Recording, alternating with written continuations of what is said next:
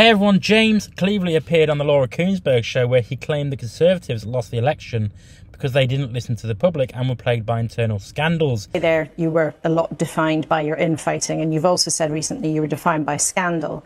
But one of the scandals earlier this year was that one of your donors, Frank Hester, had said that Diane Abbott, the Labour veteran MP, made you want to hate all black women and should be shot.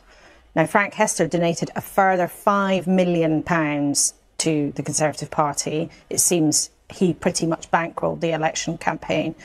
You want to change things. Would you accept donations from him in the future if you become the leader? Well, he apologised. He admitted that what he said was completely wrong. And the reason he donated to the Conservative Party's general election campaign was to protect the British people from the Labour government that we now see. No, but this is really important. That's not my question. My question is, would you, if you win, accept donations from him in the future?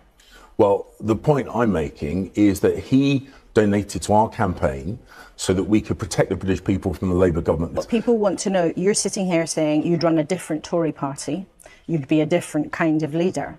Would that be one of the things you would change? Well, can you give us a clear answer? Would you, if you win, accept more donations from Frank Hester or Well, I've not had any discussions with Frank Hester about the future, but the point is what he said was totally unacceptable. He has apologised for that.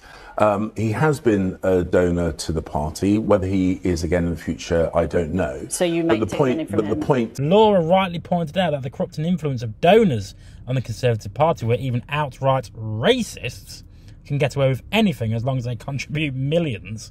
When asked if he would still accept money from Frank Hester, the guy who called Diane Abbott a racist slur, his response was anything but clear. When asked directly, would you accept donations from him in the future? Cleverly dodged the question, as always, instead saying Hester apologised and that his donation was meant to protect the British people from a Labour government. The host, Laura, pressed him again for a straight answer, but he just kept repeating the same talking points. The truth is, Cleverly didn't rule out accepting more money from Hester because, frankly, Frank Hester is a huge donor to the Conservative Party, even after making his horrible comments. The narrative that Cleverly is trying to push here is laughable. He claims Hester donated millions to stop Labour because he supposedly cares about ordinary people. Let's be real. Frank Hester is not interested in helping ordinary people. If he were, he would donate to charities or try to help reduce the need for food banks. Instead, he's donating millions and millions of pounds to protect his own interests, like ensuring inheritance and capital gains taxes don't go up, which primarily affect the wealthiest individuals. It's clear that Hester's donations are all about protecting people like him, not helping those struggling with the cost of living crisis. But anyway, let me know what you think. I've been Jake from Just Jake. See you next time. Thank you for watching, and don't forget, subscribe to the channel.